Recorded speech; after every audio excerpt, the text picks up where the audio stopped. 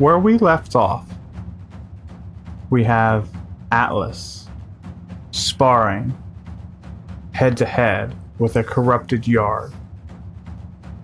We have a dark,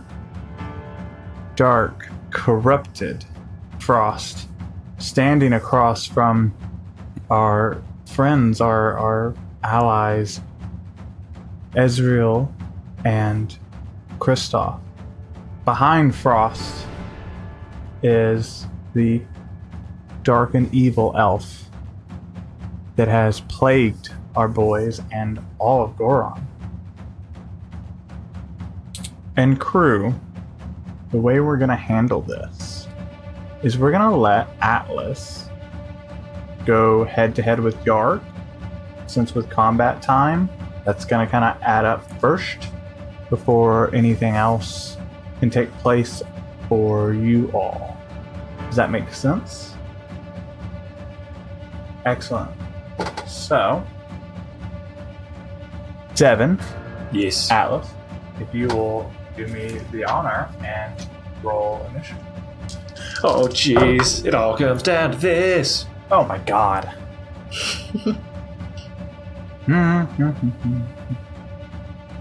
Alright, let's do this. I got a 22. We'll say you go first. Okay. So he's currently advancing on me, correct? That's where we left off. You guys are been fighting. Let me give you a quick painting. You guys are literally face to face. And if you remember, Yarg is corrupted.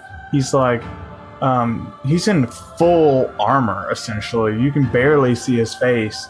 And he's got a mace in one hand, or a morning star in one hand, and then he's got a spade in his offhand. But he is like full on decked, and you guys are trading blows, essentially. So you're right there in front of him. What do you want to do? Okay, so as he's coming at me, I imagine wherever we've been fighting back and forth for a bit. I mean, I'm just gonna, if I'm not already have known this, I'm in rage mode at this point, and I'm going to just simply. This is not the Yarg that I know, and I'm aware of that. He's just a husk for whatever evil resides, and so my goal is to just hopefully end this monstrosity's existence. So I will attempt to attack. Good. Okay, yeah, go ahead. So remember, just roll all your attacks at once. Yeah, so 18 for the first and 17 for the second. For those both attacks. Yeah, so both of those are going to miss. So you run up to, or you're like already in the throes of combat, and he just parries your attack. So the first attack comes down strong, and he brings up that morning star, and you kind of like watch as the ground cracks beneath him as you strike down. And then you strike again, and he brings up that spade that, like, you can tell was one that you crafted that has now been like corrupted and like almost refined by this necrotic energy. But he's able to like deflect your attack, and your axe actually sinks into the ground, and you like watch as like cracks spider through the right side of the bridge that you're on. And then of course you have your lightning, right, that he has to do a dex save against. No, so I used rage this. Well, this I guess if I'm already in, right. Yeah. If we assume I already had it, then yeah, I would use lightning. But for this first turn, no, doesn't it? Does the first turn you go rage? It still activates it does automatically, activate the first right? turn. Yeah, then Yeah. See, look, I'm giving you things. Well, I didn't know if I was already in rage or if I just went into rage. I'm gonna say you just went into rage. Just cool. So he just gotta beat a 13. He takes half damage. Yeah, he beats that, so he's gonna take half that. He takes one. He takes a good old one. Okay, so basically, just your raw energy blasts forward, and he takes this lightning damage. And so it's his turn, and so he's about to just, lay the heat, as one does. And we're just gonna do 3 quick rolls. 2 of those hits, I think. 20 and a 23. Yep. Okay. So, you're going to take a little bit of damage.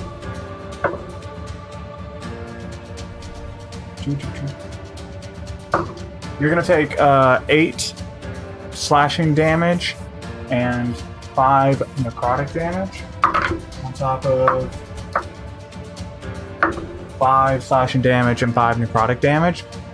So he like swings around with this Morning Star that he's got, and you're able to like step backwards, but you don't see the spade coming in. He just hammers you with 2 quick strikes from that spade, and each hit that hits, while you're resistant to these like normal attacks, right? It's that necrotic energy that just bleeds over and you just pours through. And it is your turn. Okay, I'm just going to swing again. I got a 24 and a 26 on this next attack. Oh yeah, both of those connect. Okay, cool. D12. What is your AC? Just on it. 16. Okay. And tell me again the surroundings of the environment. You're on a 10-foot wide bridge, and it's just you and him. And on the opposite side is like the archway into the room that they headed into to get towards the final set of doors. I'm going. We're on a bridge. Yep. Wonderful. I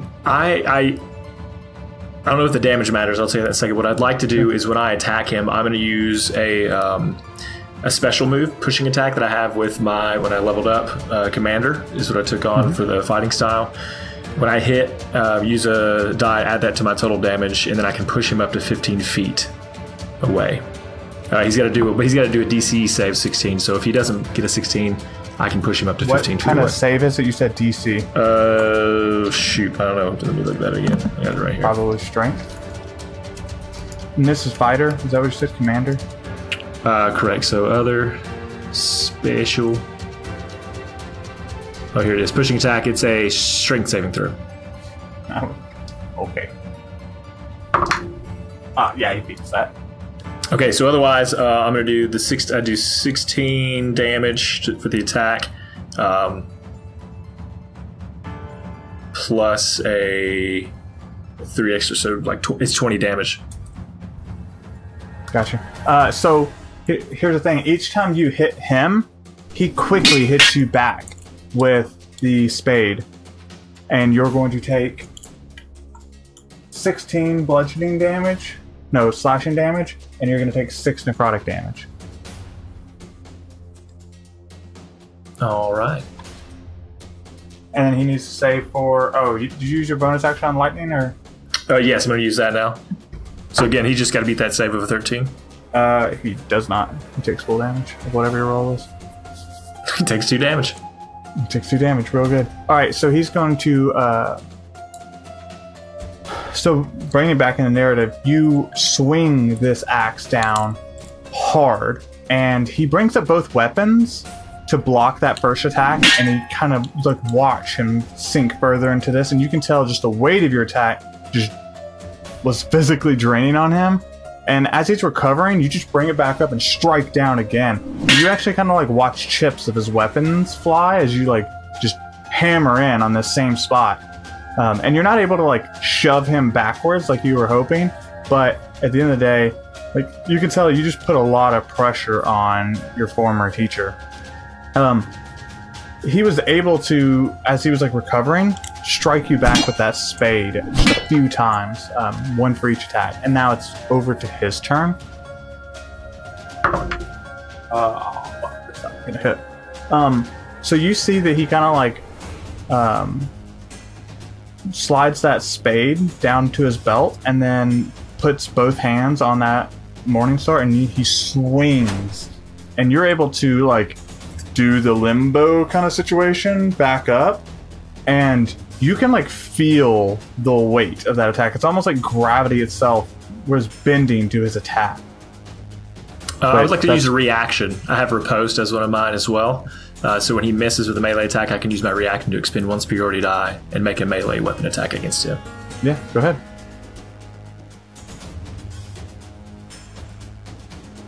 16 plus a whole lot. 16 plus 23, 4, 5, 6, 7, it hits. 28. I mean, okay. It hits. Plus a whole lot. That's in fact, if you guys want to know what a whole lot is, it's just like 17 points. Like, it's a lot. It's a whole lot. Yeah, with that one, I'm going to do 13 damage with that attack. Got him. Alright, cool. Your turn. All right, I'm going to attack again. So I rolled a 27 and a 24, which I realize those are going to attack now. Yeah, those are going to hit. Not great on damage. That's going to be 6, 7, 8, 9, 10, 11, 12, 17. Plus lightning damage if he wants. So 17 natural, and then if he wants to roll to see if he gets that lightning damage. I'm just hacking and slashing. We're just going to go. We're going toe to toe back and forth. Yeah, I mean it is blow for blow. He takes half of what was the lightning damage. Dadgummit, he takes it's 2s. It takes 1 again. Okay, all right. I mean you're still chipping away at him for sure. Being two big brawly boys. So you come across with your axe just a left and right, and you kind of notice he doesn't even block these. You just take big chunks out of his midsection, just like you're tearing away at his armor. And he just doesn't even care. He pulls that spade and just backhands you with it across the face, and then comes back around and hits you again. And you're going to take 22 bludgeoning damage and 20 necrotic damage.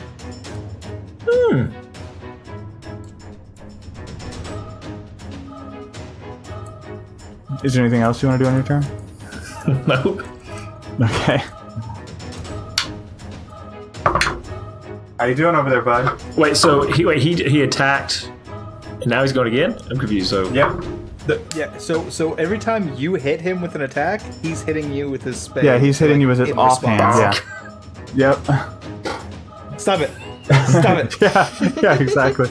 All right, cool. He's bringing down another flurry of blows on you, bud.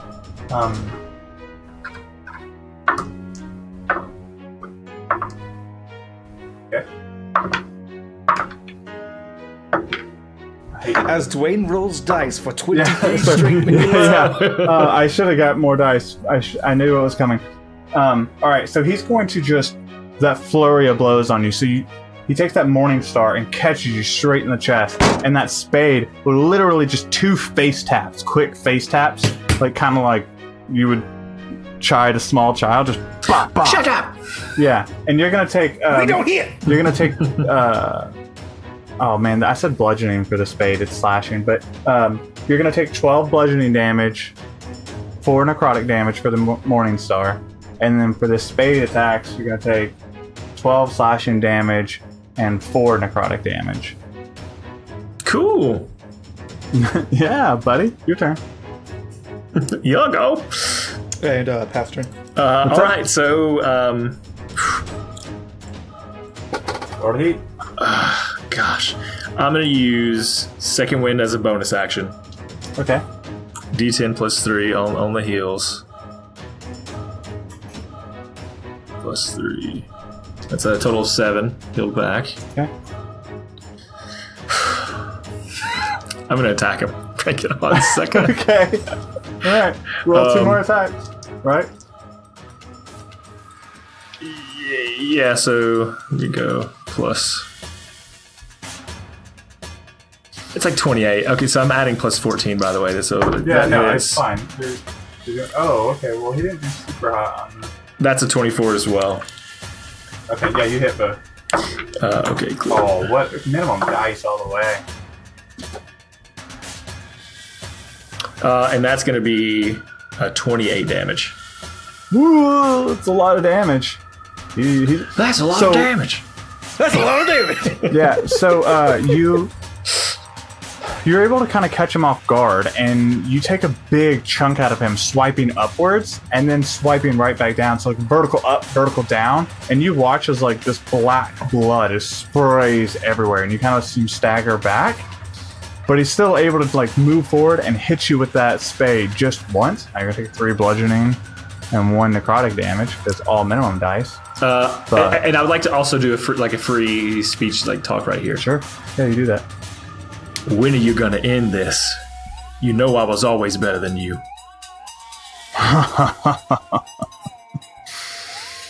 Insolent whelp! And then he's going to attack because it's his turn. Yeah, that's going to hit.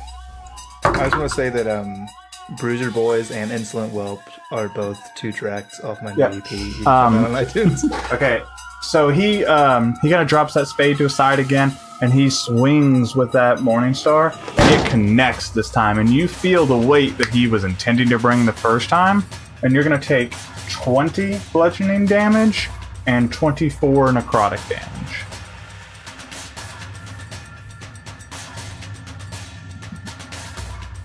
How you feeling, bud? Just doing all the subtractions over here. Yep. Your healer's in the other room. Your turn. All right, well, I have to do this alone. Wait for it. Yeah, really.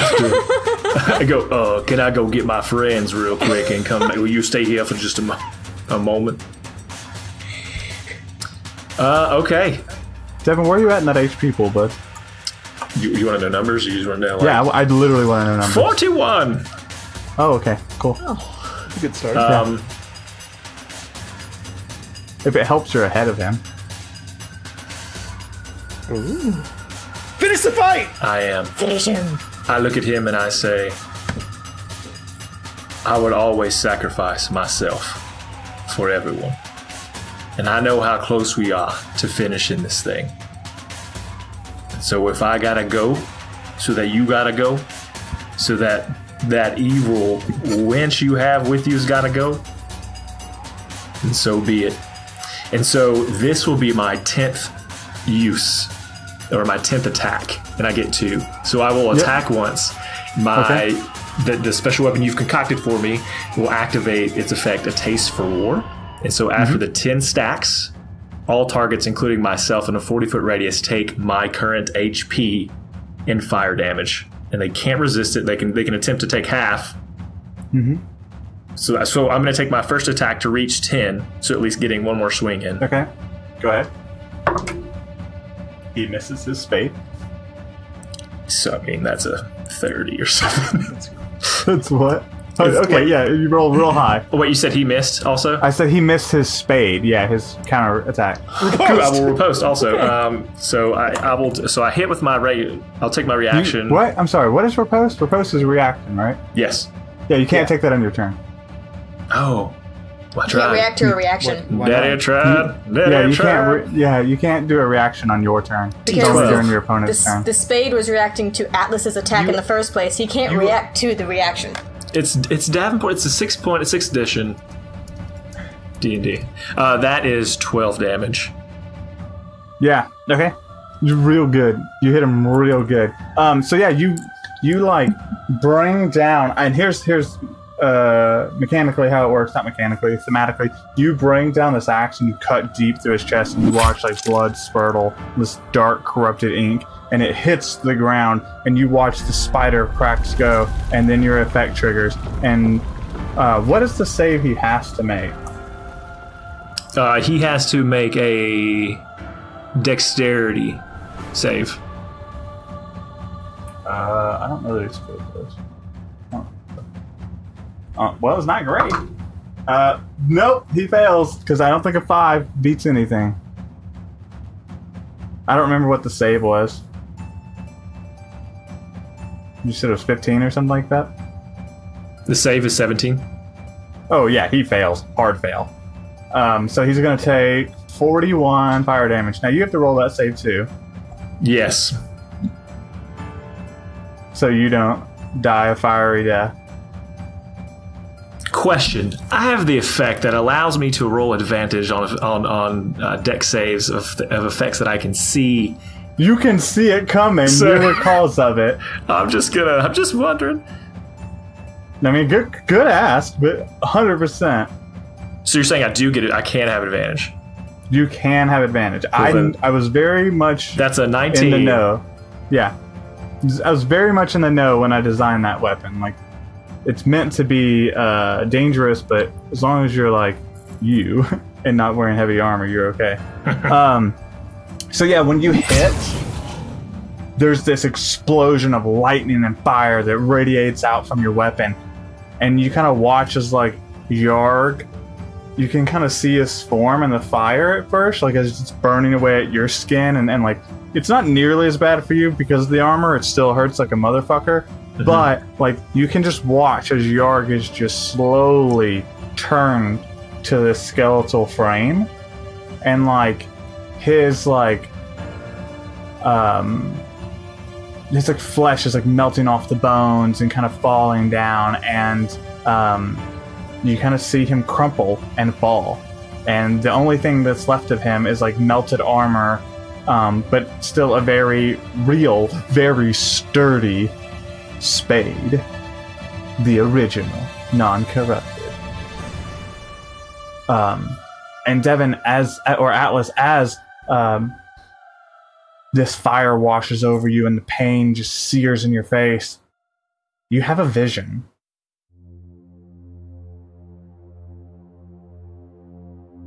You're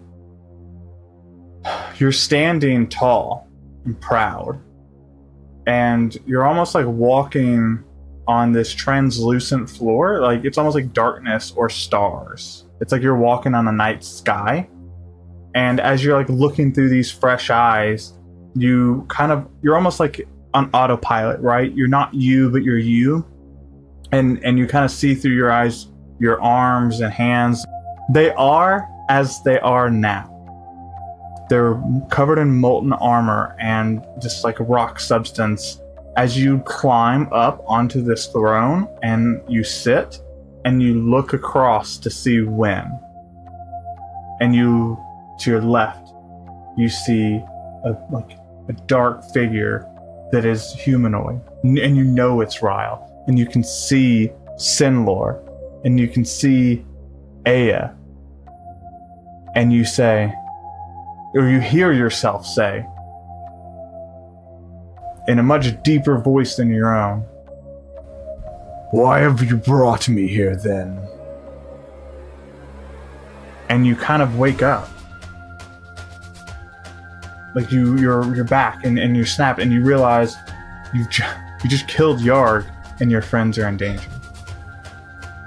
Knowing, well, yeah, I'm just gonna run to them. That's next thing. Yeah. I gotta get to him. Yeah, cool. So you're gonna come in bottom of the lineup, but Star, Shane, welcome to the podcast. It's time to roll initiative. Let's do this shit. Ooh, that's what Daddy likes. Oh, I don't like the sound of that. It's very good. It's real good. Well, I got a dexterity bump off that last level too. Merry Ooh. Christmas to me. That's a dirty 20. Ooh. Star, how we doing? It's 15, which is not the best I can do. Alright. Ooh, I think she... Yep. Yes. Yes. Excellent. Okay. And I just want to remind everybody that the evil elf here is Dragon Bait's NPC. She's the one who brought it in. I don't think I Sybil ever- Dragon Bait. That is Her name. She's got a cool name, right? Sybil Dragon Bait. Is her Oh, name. that's her name. Oh, the last name Dragon. Nice. Yep, that was what she requested. All right. Oh, well. Gonna take her down. Alrighty then.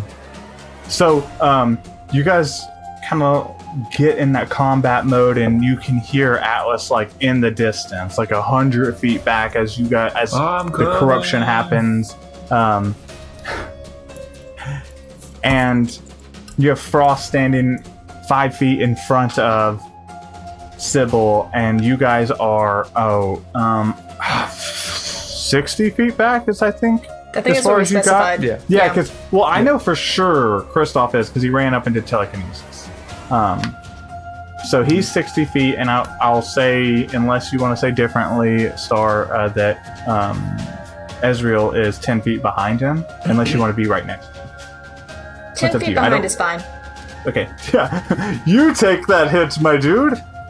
You're gonna want to be. Yeah, Bad things are about to happen to Kristoff. well, yeah. First up is the corrupted Frost, and you kind of see this sunken, like very hollow, like form that of Frost, and he kind of like shambles forward 5 feet, and he raises up his right hand, and you kind of see him kind of struggling with like his very actions, and then you see like this thin green ray like spark forward towards you, and I need you to make a dexterity saving throw. Kristoff.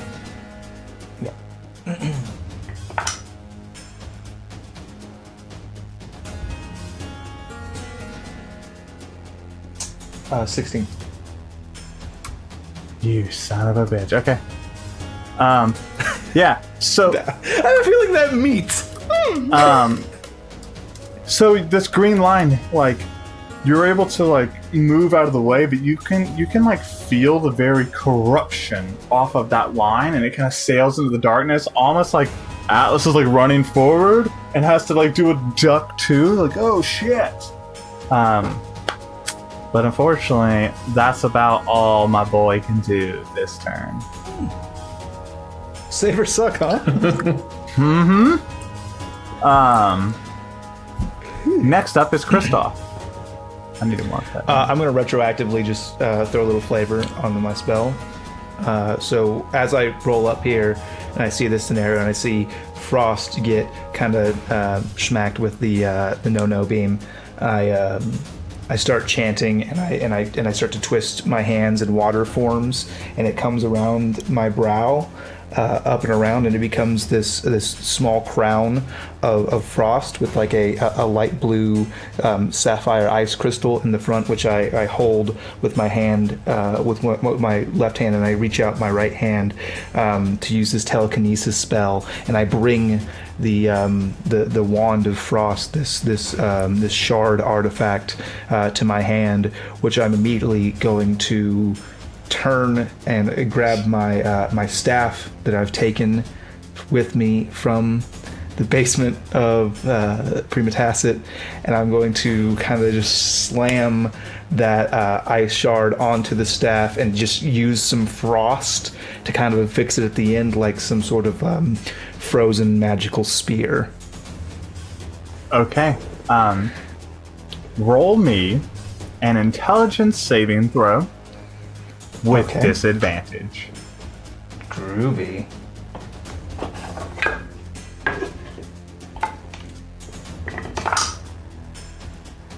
That's really natural 20 and an 18. I have a +0. Okay.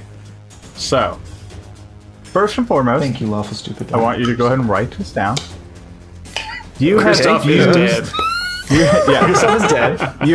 You have Finally used these two very powerful items successfully. And what you gain out of that is you can use that weapon, you or an ally, whoever, they don't have to be proficient in it, provided that you're conscious, right? And you can use that to make an attack using your spellcasting modifier, yours, no matter who uses it, for 4d12 cold damage. Woo! Oh, are you saying Atlas can be a magic boy if Kristoff will let him? His spellcasting modifier is intelligence. No, his spellcasting modifier. I'm saying, yeah. Like, for whatever reason, Atlas's personal spellcasting modifier as a fighter is intelligence. Yeah, it wouldn't matter. My spellcasting modifier, strength. Yeah, strength. That's how I cast spells. Clearly. So, yeah. So not only do you get that, So this counts as a melee attack? it counts as a spell melee attack. So like A ranged a spell melee attack. spell attack. Is it a weapon attack? Well, Is he firing technically it is something a or melee- is he hitting people? he is using a melee spell attack, similar to like Green Flame Blade. You use your spellcasting modifier and proficiency to attack with it. Well, the reason why I ask is because for exactly that reason, does it stack with Green Flame Blade? Am I making a melee weapon attack as part of the Oh no, action? it's like Or it's its own cast essentially. it's like if I cast like Shocking Grasp, it's like a melee, it's like a touch range. Yes. Attack, That spell anybody attack. can use it if they take it, right? Like, Got it. That's what I wanted to clarify. yeah. So like Atlas can use that in place of his attack action. Sure. So it's not a spell, to be clear. It is an attack action. So he can use, so it stacks with extra attack. Yes. So then it would stack with like Booming Blade. No, because it's not a weapon attack. It's an attack action. So he could do an attack action with that, and then make a second attack with his axe. Okay. Like, I don't want to make it any more complex. Yeah. I got it. so on top of that, you're going to, in a minute, get some temp HP. Okay. Before you give that temp HP, you're going to go ahead and take 32 necrotic damage. Cool. Now, for your temp HP that you're going to receive, I need you to roll 3d10 plus 10.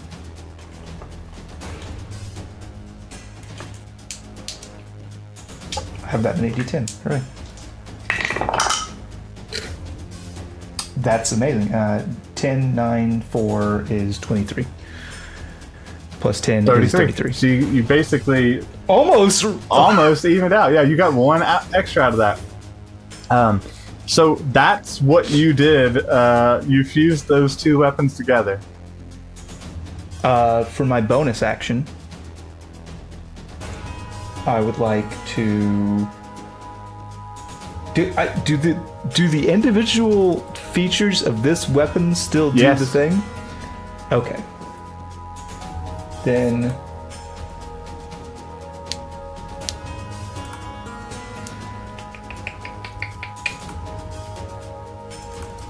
get telekinesis up, that's concentration. Do you need to concentrate on it now that it's affixed to the rod? The concentration lets me repeat that effect every turn. I okay. can target a different item or creature. So yes, it's still active. I think the best thing for me to do is I will, as a bonus action, and I'm not going to use the effect of the shard. I'm going to just do sorcery points to metamagic quicken spell a chromatic orb. Okay. At how far away? Are they the same distance away? The elf lady and The elf lady is 10 feet behind the corrupted Frost. oh, it's got a range of 90 feet, so I could flip her.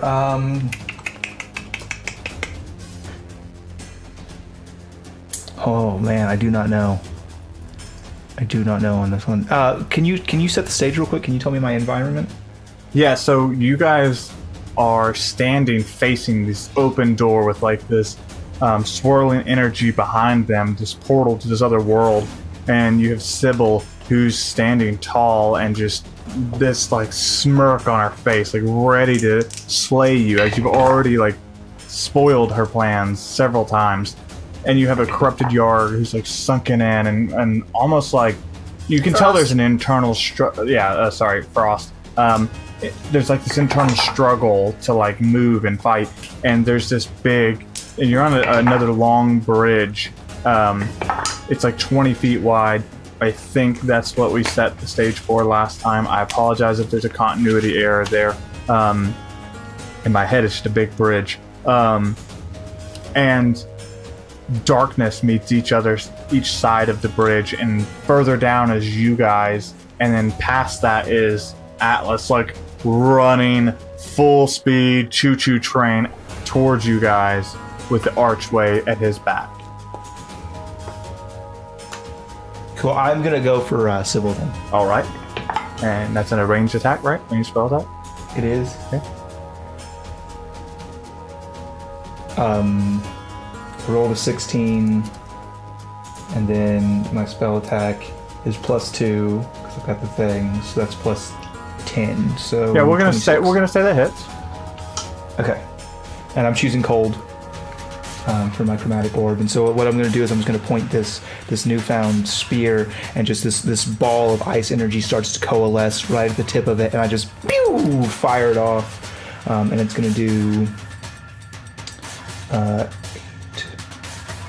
16, 30 damage, 30 points of cold damage. Ooh, boy. Yeah, so you fire this chromatic orb, and this almost like large beach ball sized bolt of ice flies across, leaving like trails of ice and wisp of cold like wind as like Yarg kind of like shanters. Frost. He like kind of stumbles to the left. Avia. Ilaria. Alien. And Ilaria.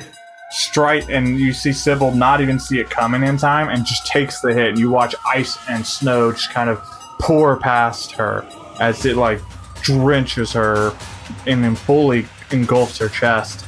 And she roars out in pain. Ah! And do you have anything else? No, it's my turn. That was your turn? Okay. Next up is gonna. I believe the last cool thing I said to her was, "I'm gonna get you a new fucking bracelet." I don't remember. I think that's from last episode. So if I didn't say that last episode, I'm gonna get you a new fucking bracelet. Okay. I think I said that. So yeah, now it is Sybil's turn, and she is going to move 40 feet forward.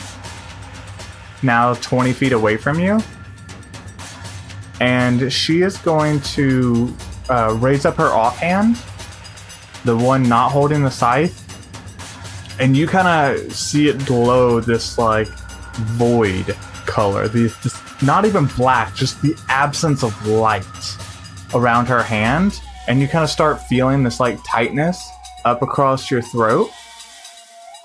And Counterspell. Okay, what does counterspell do? It It stops the spell that's being cast. One reaction, you attempt to interrupt a creature in the process of casting a spell. The creature is casting a spell of 3rd level or higher. The spell fails and has no effect. If it's 4th level or the spell is 3rd level or lower, it fails and has no effect. If it's creating a casting spell 4th level or higher, make an ability check using your spell casting ability. DC equals 10 plus the spell's level. Okay, roll me a check.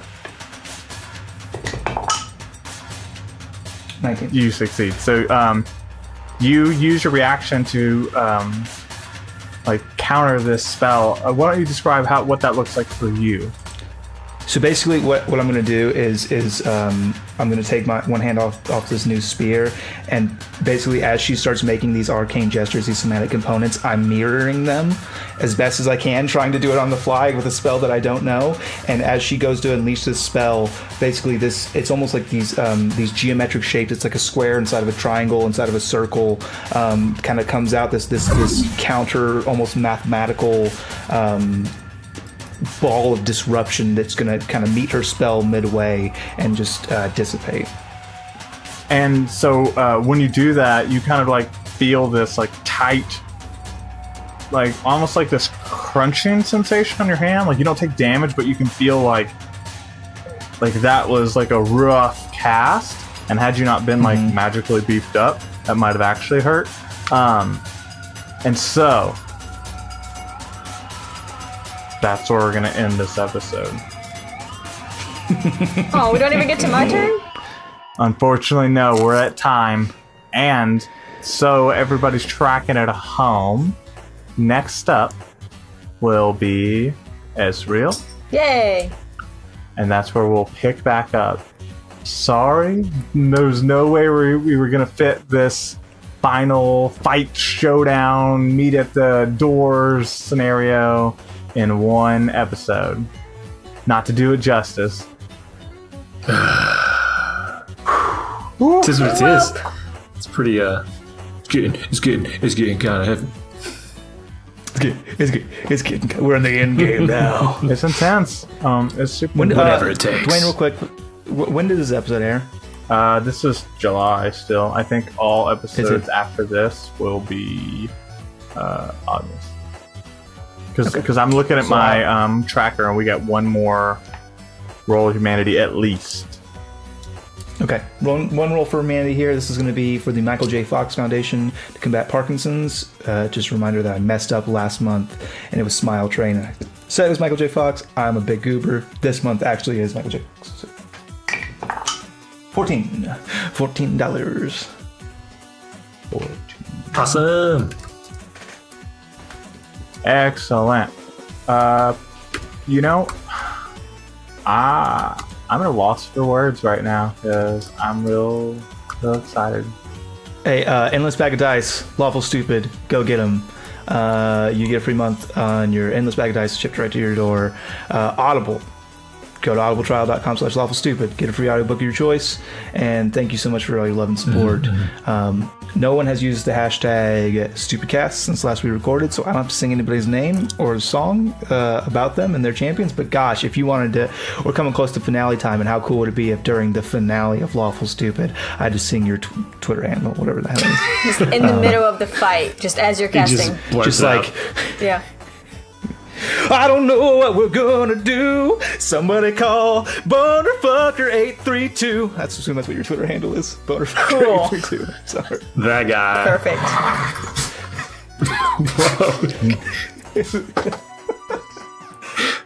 All right. Well, You know, as always, till next time. we love you. Bye. Bye.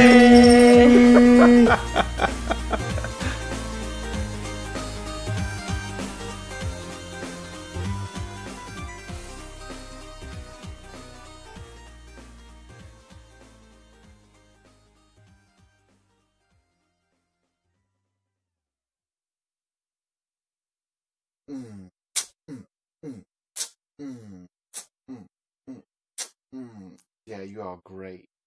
It makes me happy.